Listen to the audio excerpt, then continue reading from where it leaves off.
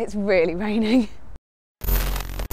So you're planning on running a half marathon. Maybe at this point you've already run a 5K and a 10K and you're looking for the next challenge to run that 13.1 miles. Well, I'm Anna, and today on the Running Channel, I'm going to be giving you a few tips on how to run your first half marathon. We're going to go through training, how to set your pace, how to fuel, how to tackle those long runs, and all importantly, race day itself. If you're new around here, we upload new videos every week all about running, so make sure you hit the subscribe button below and tap the bell icon to make sure you get notified when we do. The half marathon is a great distance. It's one that is going to be a challenge for you to train for, but unlike a marathon, the training for it isn't likely to consume all of your spare time. And it's also quicker and easier to recover from a half marathon too. So there's less pressure on you for it all to go perfectly the first time round. So when you're embarking on a half marathon training program, the thing to remember is that it's probably going to take around 10 to 12 weeks to be ready to run the half marathon.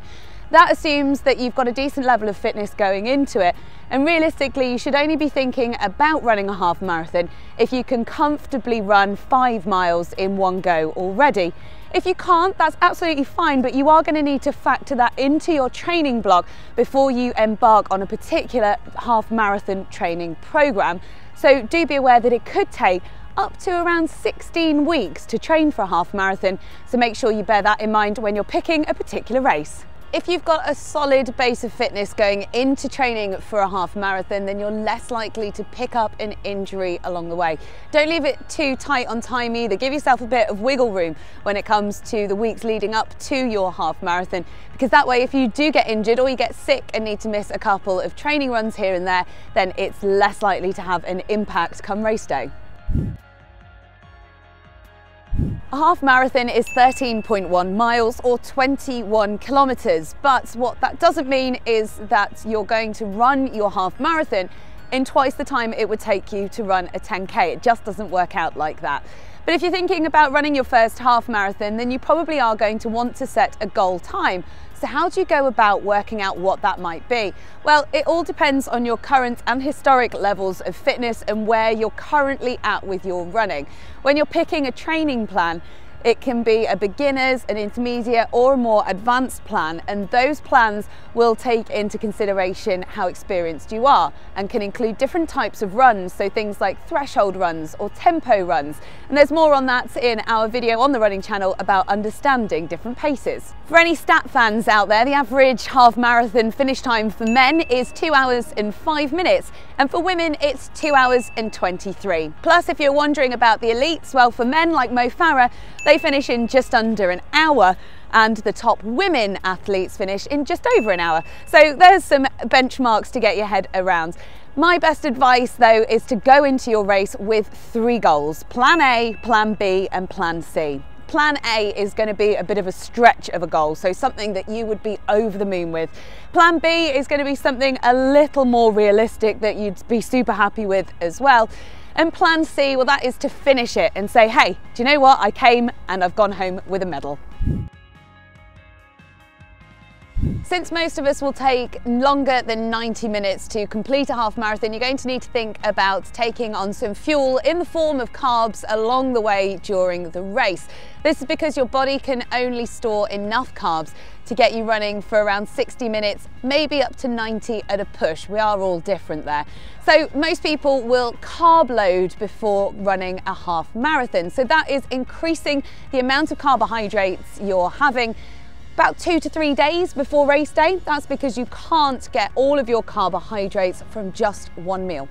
The key here is to not go overboard though. Carb loading isn't about stuffing in chip butties and loads of potato and rice and pasta. It's about substituting some of the things out of your evening meal and putting some more carbohydrates in. So think about things with low GI, so sort of grainy breads, brown rice, brown pasta, that sort of thing. Lentils are good as well.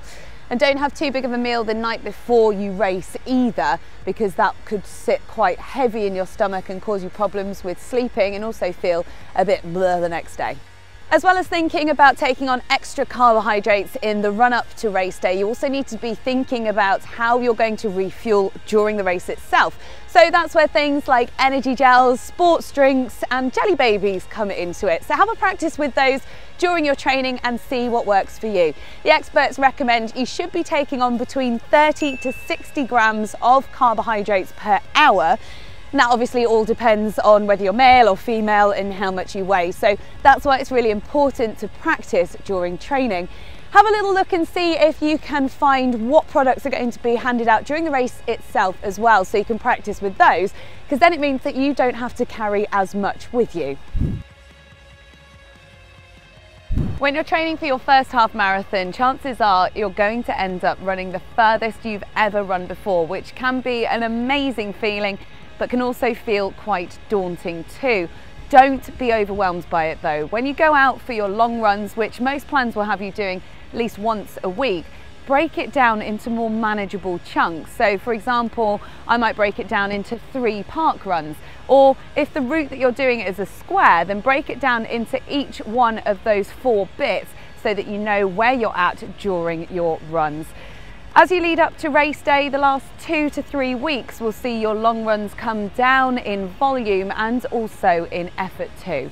Don't reduce the frequency though. Your body's got used to running regularly, so you should still be going out the same number of times as you have been, except in the actual week leading up to race day itself. Then, depending on how many runs you've been doing each week, you should try and cut 1 or 2 out. Now this is known as tapering, and you can find out loads more information about tapering in our video on the running channel about that.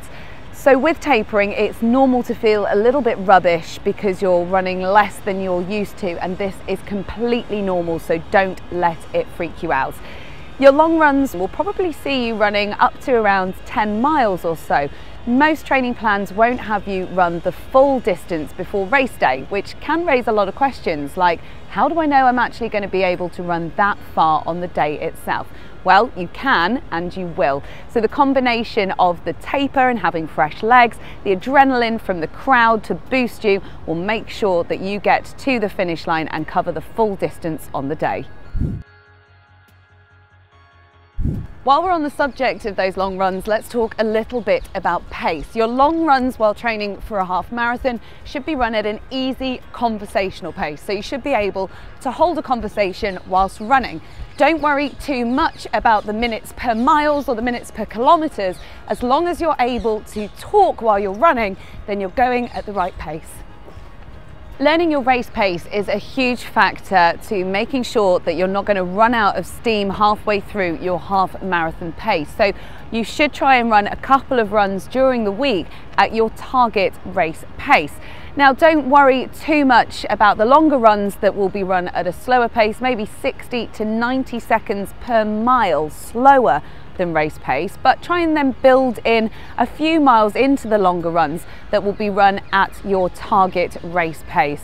Try and practice race pace as well during your training by signing up to a 5K or a timed event, maybe a park run or even a local 10K. That way you can practice your race pace in an environment that has other people running around you.